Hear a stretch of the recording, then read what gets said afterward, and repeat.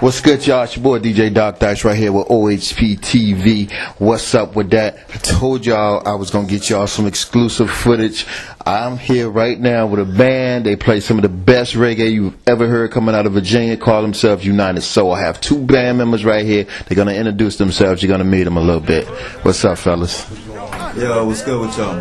What's up, television world? How y'all doing today? What's up? I'm Ed Dredd, the bass player, one of the leaders and originators of the group. Yeah, I'm Red Dredd, James Jackson. Been in it since how long we been together, man? Like 91. Yeah, 92.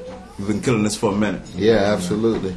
There's a big demand for your work. I mean, I followed you before I moved to Georgia. I've been following y'all work for like about 10, 15 years now. Yeah, man. And y'all been still doing it. I came back, I found you, I put a bug out there. I need to meet with this group, and it was granted. I appreciate y'all coming through. Yeah, Appreciate that, man. Yeah, I just want my viewers to get, kind of intimate with y'all, see what's in y'all head, man. How, what inspires your music, what inspires your approach to this music with reggae, and how you deliver your music in the show.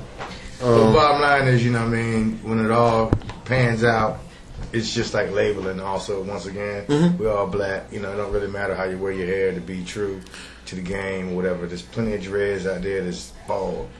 Thank you. Thank you for saying that, because that's very true. Bald heads. Yes. But they're bald dreads, and there's white dreads, and there's people that have dread-hearted. So the hair is just something. The history of reggae music is uniting. It's love. It's praising God. It's singing love.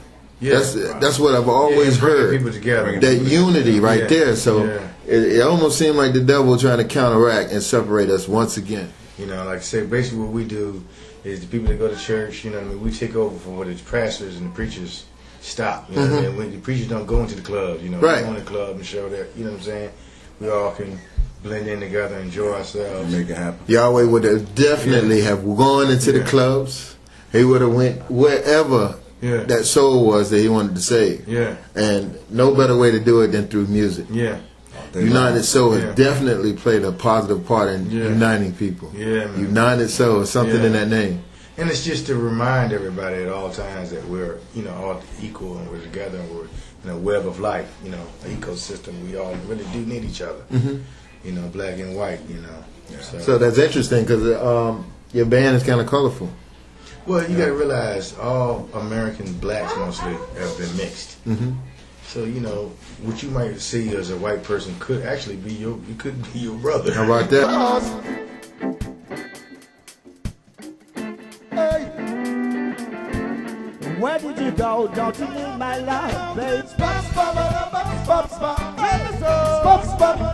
People everywhere.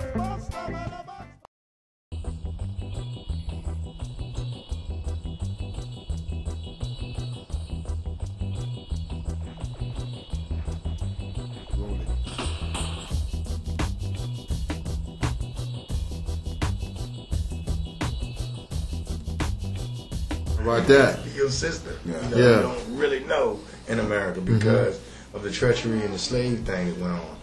But that when it all boils down, Thomas Jefferson had just as many black kids as he had white kids. Yes, he did. And when it all boils down, they were brothers and sisters. So the great Bob Marley also dipped into the pool, even though he was would you call him a Millennial?